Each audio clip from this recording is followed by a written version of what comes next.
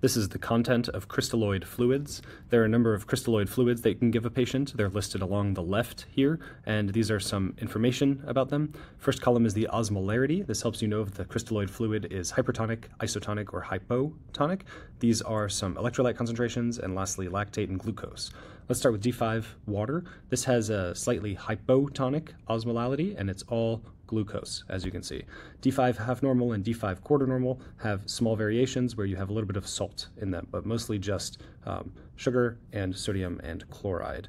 Normal saline and half normal saline, quarter normal saline, hypertonic 3% saline all have varying amounts of sodium and chloride, and normal saline is the one that's isotonic of that group.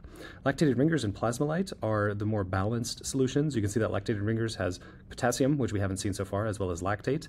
PlasmaLyte has potassium as well, but PlasmaLyte also has magnesium, acetate, and gluconate in the mix.